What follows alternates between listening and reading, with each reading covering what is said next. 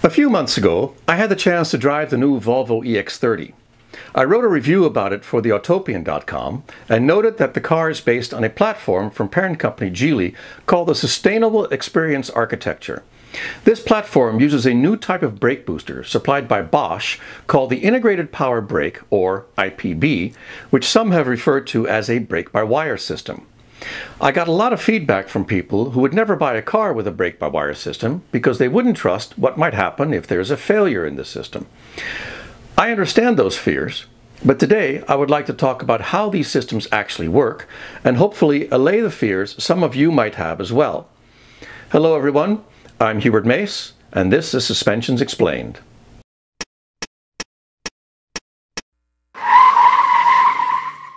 Before we dig into the inner workings of the Bosch IPB and other similar brake systems, we need to talk about why these systems even exist.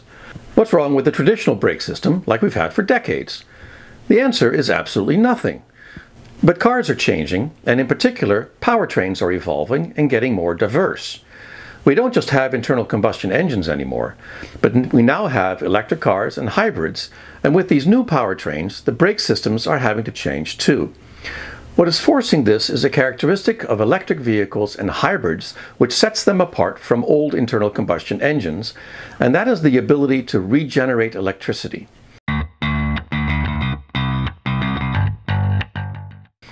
Electric motors have the ability to generate electricity temporarily, and in doing so provide a resistance that can be used to help slow the car down.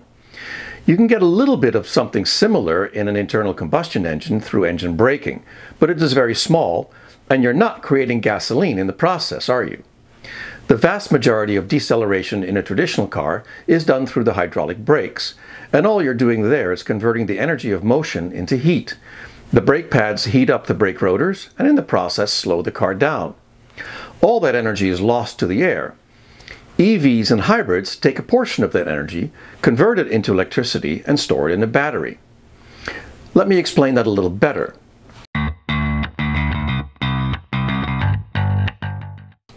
All objects that are in motion have something called kinetic energy. It's the energy of motion, and it follows this formula. Kinetic energy is equal to the mass of the object, in this case a car, times its velocity squared. Notice that velocity term. The amount of kinetic energy an object has is related to how fast it is moving. Slow something down, and you will reduce its kinetic energy. By the same token, if you reduce the kinetic energy, you will slow the object down. Traditional braking systems reduce the kinetic energy of a car by converting it into heat energy. EVs and hybrids do it by converting as much of it as possible into electricity. The effect is the same. Reduce the kinetic energy and you slow the car down. But there are limits to how much electrical power a motor can generate, and this means there are limits to how much it can slow the car down. There are a number of reasons for this. The motor may just not be very powerful, or the battery may not be able to accept the charge the motor is creating, either because it is already full or because there are limits to how fast a battery can be charged. The end result is, in order to slow the car down as much as the driver needs, regen may need to be combined with hydraulic brakes. Ideally, this will be done in a way that is completely transparent to the driver. At no point should they be aware that either regen or hydraulic brakes are being used or how much of each. The brake pedal should always feel the same no matter what is happening under the floor.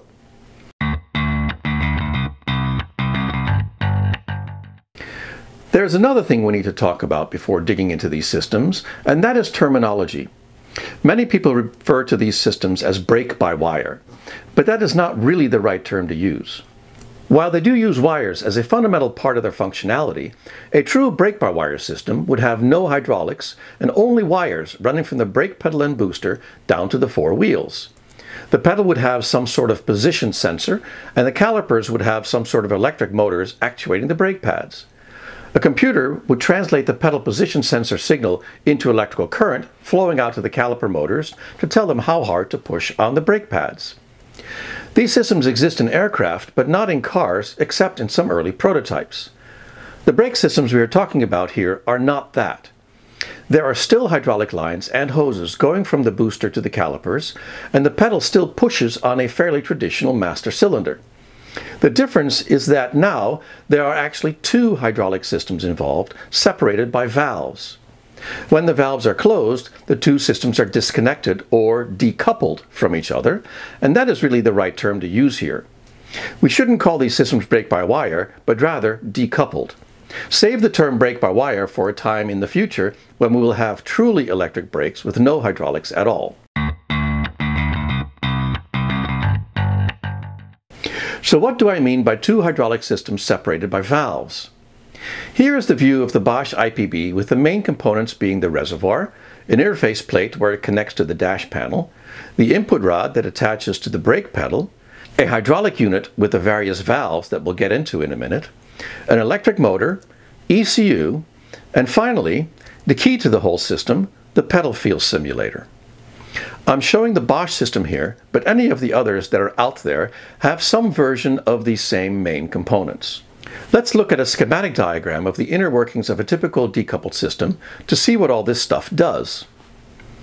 The brake pedal is connected to a fairly traditional looking master cylinder with two pistons, just like in every other car.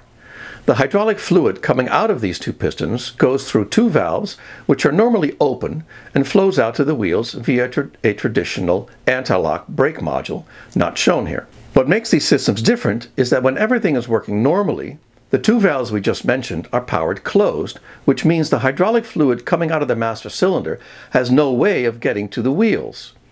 Instead, the fluid goes into something called a pedal feel simulator.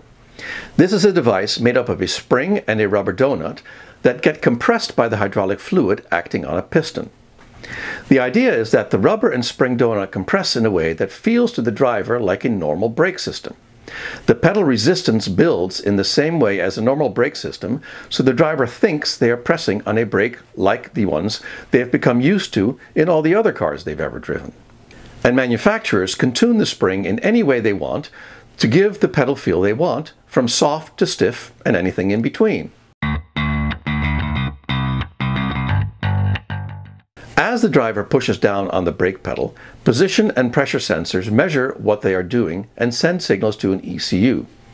At the same time, hydraulic pressure from the master cylinder flows to the pedal feel simulator, where the fluid moves a piston that compresses the spring and rubber donut. The ECU then takes the signals coming from the pressure and position sensors and translates them into electrical signals sent to a small electric motor built into the unit. This motor drives a piston in a second master cylinder hidden inside the module. Pressure from this second master cylinder is what is then sent out to the wheels via the ABS module. So far, this all sounds like a convoluted way of doing what any brake system already does. But there is another job the ECU has to do. As we talked about before, in an electric or hybrid vehicle, some of the braking can be performed by the main electric motor in the form of regen. What the brake system ECU in conjunction with the powertrain ECU has to do is decide how much braking can be accomplished by regen and how much needs to be done by ordinary hydraulics and calipers. All of that depends on a lot of factors, such as how much charge the battery already has and how hard the driver is pushing on the brake pedal.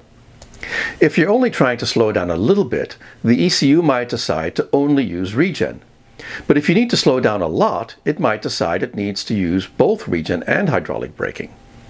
Again, we want all of these decisions to be made in a way that is transparent to the driver.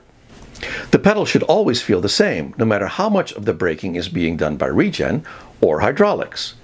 By decoupling the brake pedal hydraulics from the main system hydraulics, what these decoupled systems do is ensure the driver only ever feels the effect of the pedal feel simulator.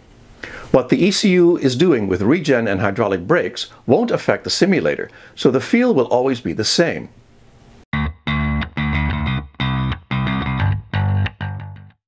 So now that we understand how these systems work, how do we answer the concerns that many people have about computers making decisions in our brakes? Computers can fail, after all. Wires can break. The answer to these concerns lies in those two decoupling valves that stop fluid from the main master cylinder from flowing to the calipers. When everything is working as it should, those valves are closed, which separates the two hydraulic systems from each other. If, on the other hand, something happens that takes the computer offline or causes power to the unit to be interrupted, the valves spring open automatically. They are spring-loaded, so they open as soon as power is removed. When there is no power going to the unit, or if the ECU senses a fault in the system, the decoupling valves are open and the other shutoff valves are closed. When that happens, the separation between the two hydraulic systems is removed, and they now work as one. This means that hydraulic fluid and pressure from the main master cylinder can flow directly out to the calipers, and the system acts like any other normal braking system. Of course, it will act like any other brake system that has lost power. Any boost function will be lost, but that is no different from a vacuum-boosted system that has lost vacuum because the engine has died. But even here, these systems have an advantage that is not immediately obvious.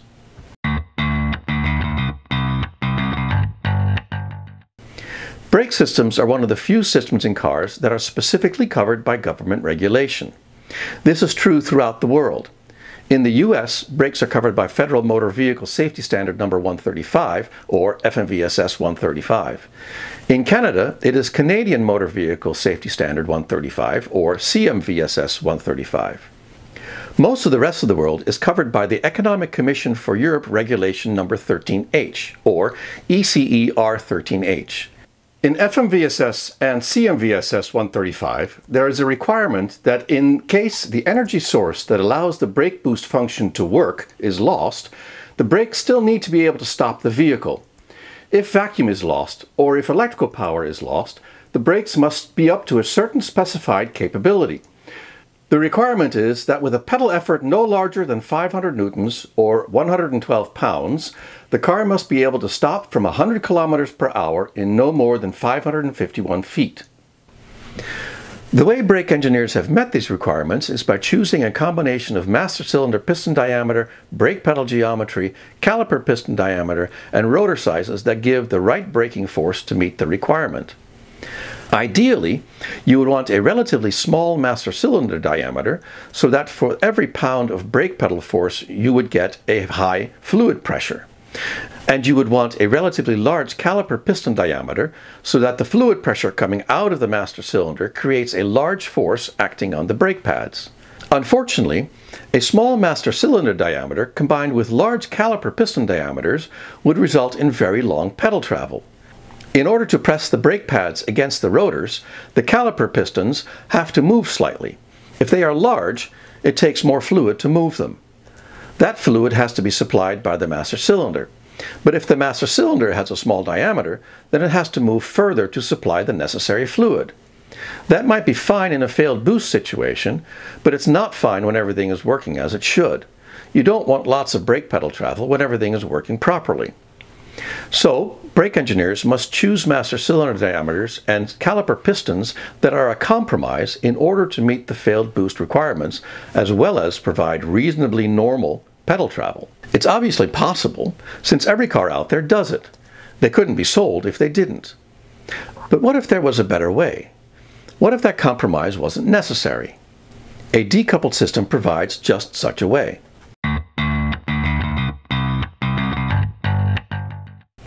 Since the only thing the master cylinder in a decoupled system is normally pushing against is the pedal feel simulator, we can make it any diameter we want. And since the only thing providing fluid to the calipers is the secondary master cylinder, we can make the caliper pistons any diameter we want. The main master cylinder and the calipers are not normally connected to each other, so a large caliper piston diameter will have no effect on the amount that the master cylinder has to travel. Because of this disconnection, we can choose a small master cylinder diameter and large caliper piston diameters, and in a failed boost situation, when the two main valves are in their open position, we will have a small master cylinder pushing against large caliper pistons. Yes, the pedal travel will be large, but that is not such a big deal when we're talking about an emergency situation. At that point, you are really just concerned with getting the car stopped and to the side of the road safely. But with these newly possible piston arrangements, you will be able to do it with much less pedal effort. So bottom line, the new decoupled brake systems, or brake-by-wire, as some might be tempted to call them, are really nothing to be afraid of. They work extremely well and are just as safe as traditional brake systems, even when a failure occurs. In fact, they can be designed to be safer and easier to stop in an emergency. Thank you for watching, and if you enjoyed this video, please hit that subscribe button and check notifications, and we'll see you next time for more Suspensions Explained.